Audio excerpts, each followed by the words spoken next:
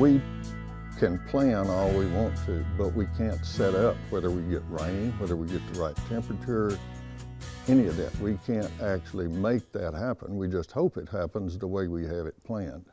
Control what you can control. That's the motto Brazos County rancher Bobby Curtin has had for decades.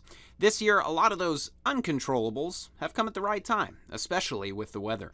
Luckily, that's the time of the year that we sell calves. We usually have the cows calve in winter and early spring, and then we sell them in the fall. So having the market good in the fall and have grass in the fall has been a real good year. The average first freeze usually falls in late November, but this year, Curtin is thankful we haven't seen a temperature drop just yet. We've been lucky so far this year. We have not had a killing frost, so we still have green grass.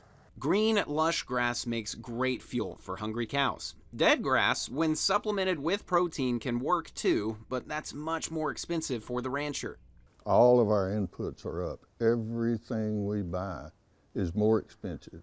Luckily, our calves, when we sell them, are more expensive too.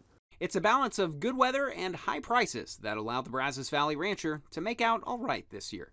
In a multi-year operation breeding and selling cattle, ranchers are more than happy to have a good year here and there. That's a look at Central Texas agriculture from the ground up.